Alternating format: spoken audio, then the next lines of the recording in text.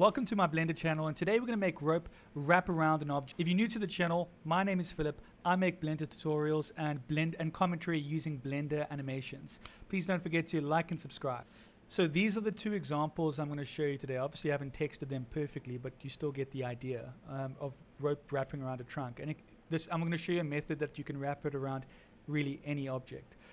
So this is option 1 and this is option 2. Let me just go around it once and then we'll get into the tutorial. Please don't forget to like and subscribe. Alright, the first thing you need to do is open up Blender, press numpad 7, select your default cube and press delete. Once it's deleted, press shift A, and by the way, you can also just press add over here, and we are going to make use of a mesh circle, and there we have it.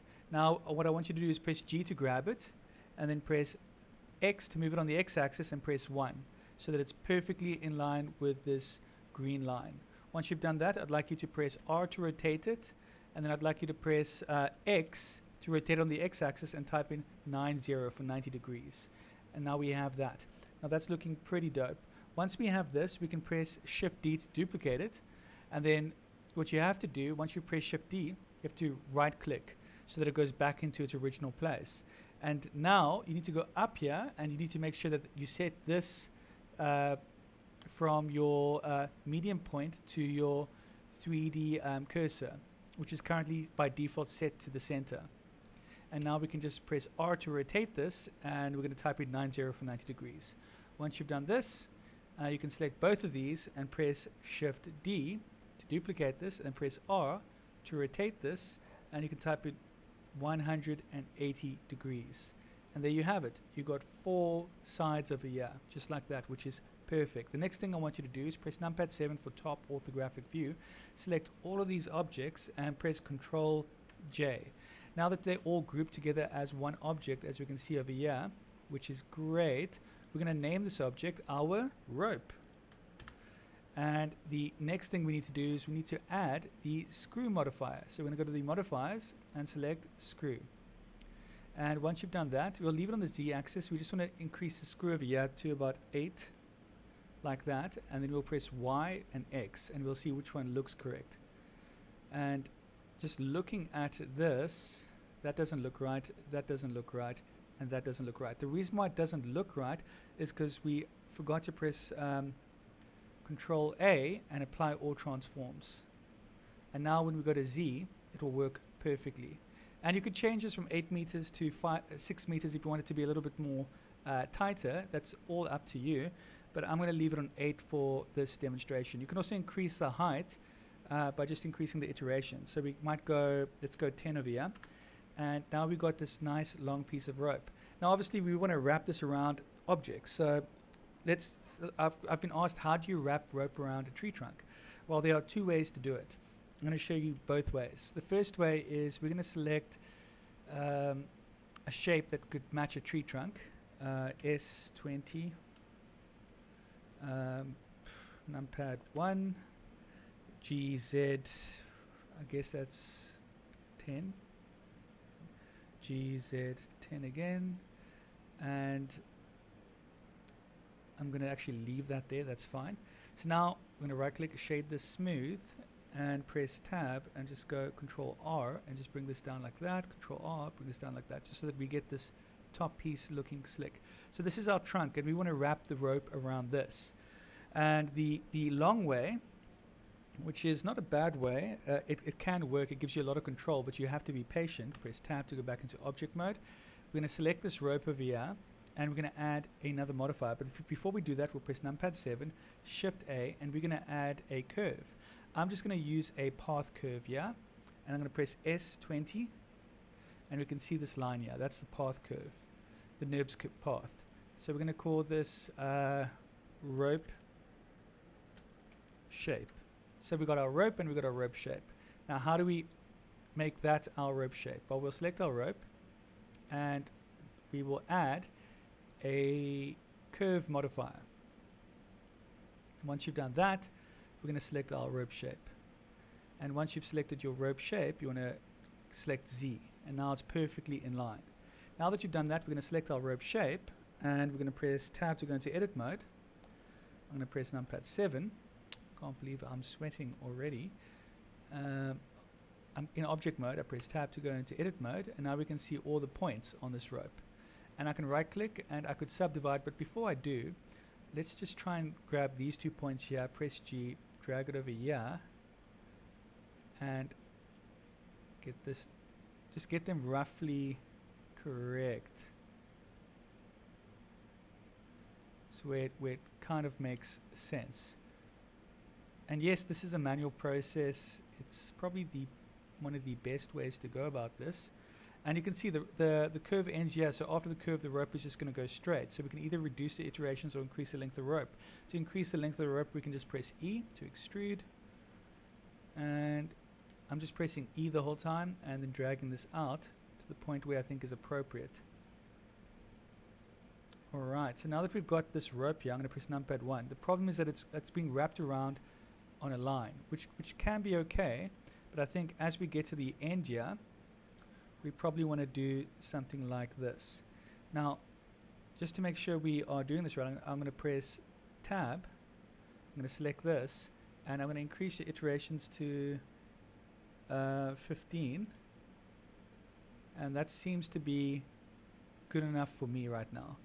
And all we need to do now is add an array modifier, and we want this array modifier not to have the current offset, so we're going to take, we could use the relative offset and adjust it perfectly. In fact, let's do it this way, the relative, like the perfect relative offset. There are many ways to go about this. Let's make this 0, and let's make Z 1, and now that we can see this over here, we can adjust. So now we can just bring this down.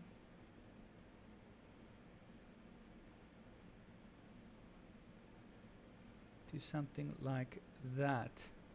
And we'll make all the corrections and fix everything now. We're just trying to get this done. And we want to merge where possible. And we want to... Okay, I'm not going to do that. I think we'll leave it like that at the moment. Okay, cool. So now that we've got that, we also need to make some corrections here. I'm going to press numpad 7. We can't see the rope over here. So now we have to click the rope shape again and press tab to go into edit mode, and we just need to select these 2 points here, and we can click right click and we can say subdivide.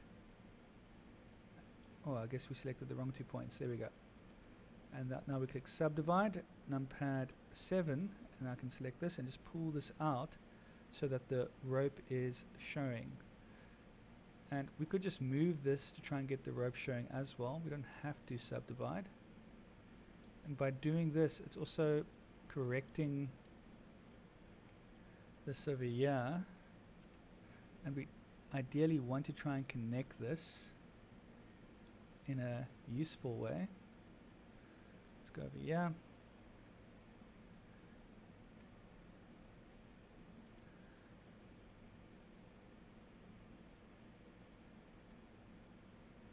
Here we go.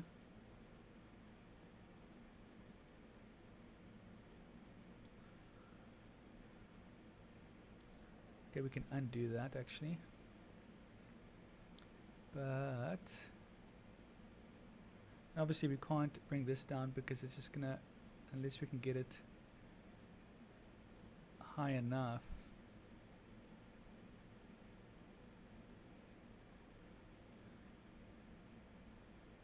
Maybe something like that would be fine if we can just press tab, select the rope, and just adjust this slightly. Try 0.5. Hold in shift.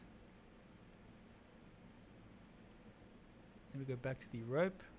And you kind of just have to tinker with this until you get the desired effect that you want.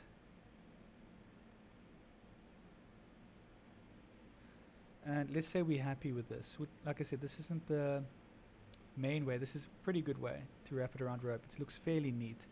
Now we can just increase the count. Let's make it 10.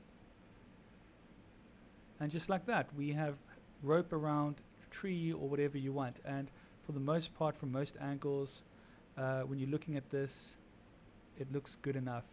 And obviously, you can also select the rope shape, press tab, and select the end here, and drag something out like this. But as you can see, it's going to create a problem here. So a possible alternative solution is just to save these modifiers and have an extra rope made here that attaches to that, so it's not part of the modifier stack. But yep, so let me show you another way. So let's press tab, let's select this GX, let's go GX and just chuck this down there. There we go. Go Shift A, mesh, and we are going to use a cylinder S20, numpad 1, GZ20, right click, shade smooth, tab, Control R, do that and do that. This part is not needed, I just like to have it neat for my personal preference. Okay, now that we've got this shape over here, what we could do is press Control R over here, scroll up like this, create the cuts where we want the ropes to roughly be. So let's say we want this, and we're happy with this. Now that we've got all these dots, we only have to worry about one line. And instead of like trying to plot and place everything, we could just select, press 2, holding Alt, and select one line, and then press Shift D to duplicate this, right click to put it back in place, and then just press S, make it slightly bigger than what that space is there. And all we need to do now is press tab. Oh, hold on. With this selected, you also you want to separate this, right? I think, is it Control L? It's been so long since I've separating loose parts. Shift L. Hold on, what is this? Okay, it's been so long since I've done this that you know, you can easily forget something so basic. Right click, separate, Control P, damn it, by loose parts. There we go. So now it's a separate part here. So I press tab to go into object mode, and we've got this here, and this is going to be the rope shape 2, and this is going to be tree 2 or whatever, tree trunk 2 or whatever you want it to be. Now that we've got the rope shape over here, we could just make the rope, and making the rope would be the exact same way. I'm going to just press H to hide that quickly, numpad 7, Shift A, we're going to use a mesh circle, we're going to zoom in quickly, we're going to press G, X1, rotate this 90 degrees on the Y, is it the X-axis? On the X-axis, that's looking good. And once we've done that, we can just press Shift D, rotate this 90 degrees. Once again, we're making sure that we're rotating it based on the 3D cursor and not the medium. And select both these over here and press Shift D. Once you've got that, you can rotate them 180 degrees, and then you select all 4 parts, right click, and you say join, or Control J. And now that we've done that, we've got this shape over here, which is perfect. And all we need to do is add the modifier. Once again, we're going to use the Screw Modifier, and it's going to be funky because we forgot to once again press is it Control A? Yes, Control A to apply all transforms. Boom. It has to look like that. That's looking perfect. Now all we have to do is increase the height. Let's make this 6. And that is looking pretty dope. And you can increase the iterations here to, let's say, 15 or whatever the case may be. And obviously we want to add modifier, and we want to use the curve modifier again. And this is where it gets, you might not know. We're going to press Alt H to bring everything back. This rope shape 2 is a mesh. That's a mesh symbol. So how do we change that? Well, we go to Object, and there should be a Convert option here, and we can convert the mesh to a curve. Now it's got the curve shape. Perfect. Now we're in business. So now when we select the rope, we can choose rope shape 2. And now that we've selected rope shape 2, we have to select Z. And now we know we need to iterate this more, maybe 20. Not quite. And the reason why it's a bit more is because we use 6, not 8. It uses a bit more. So we can just increase this. So that looks good, but now we probably want to merge this if possible.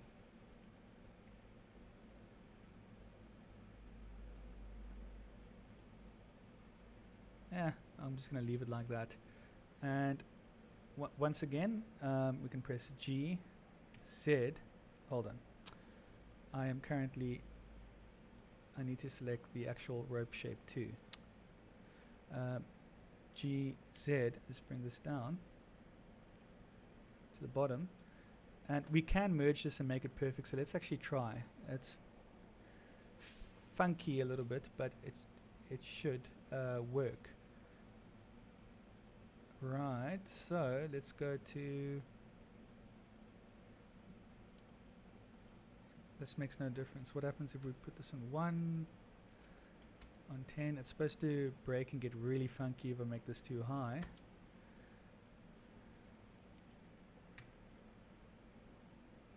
But it's not doing that. So let's drop this by 1. Let's make this 7. Okay, that looks really clean. It's almost perfect, but I'm still not happy with it. Let's make this 0. For whatever reason, I'll have to figure it out. It's not working. And also, let's just make sure that the normals are on the right side. We go over here, face orientation, everything is correct. Okay, so let's just leave it like that. It's going to be hard to notice in your actual Blender scene. And all you have to do now is add the Array Modifier, put this on 0, and increase the Z-axis to 0.1 or something like that. Let's actually press numpad 1, zoom in, and change this to 1. And iterations 10 or less, 8. And there you have it. We have 2 ways to wrap a rope. The manual way, which is probably the preferred way, that's time consuming, or this other way that once you get the hang of it, it can actually save you time. Oh, one more final thing that's worth noting that I think is crucial. I get this question asked a lot. How do I move the ropes? Well, currently you must understand that we use non-destructive modeling, which we've got all these arrays. So for example, if we try and move this rope, it's going to look funky. And you're like, why is that happening? Well, it's because you haven't applied these modifiers. If you apply them, it'll stay as is. However, let's say you don't want to apply them because you want to modify them later. Well, all you need to do is, to make your life easier, over here, you're going to right-click, create a new collection, and we're going to call this rope 1. I'm going to select rope 1, and then we're going to just drag all of this into there. And there you have it. So now everything that's connected to rope 1, you can probably take the camera out and put it back in the collection, goes there. And you can create a new collection, and we're going to call this rope 2. And then select all of this, and everything in here goes here. And the light could also go back in there. There we go. So now you have everything linked to these ropes. So when you move this, you have to move the whole collection. You can't move everything. So you have to select this, hold in shift, and select everything else, and then you can move it and it won't deform. Hope you enjoyed this tutorial. I'll see you in the next one.